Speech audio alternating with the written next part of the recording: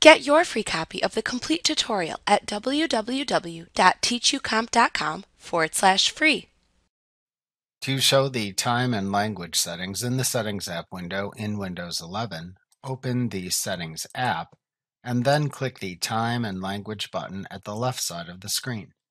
The categories of time and language settings then appear in the right pane in the window. You click the time and language setting categories in the right pane to change their individual settings, which also appear at the right side of the window. To return to a previous screen when editing the settings, click the back arrow button in the upper left corner of the Settings app window, or use the breadcrumb text navigation at the top of the settings at the right side of the window. This chapter examines the settings you can change within the time and language settings category.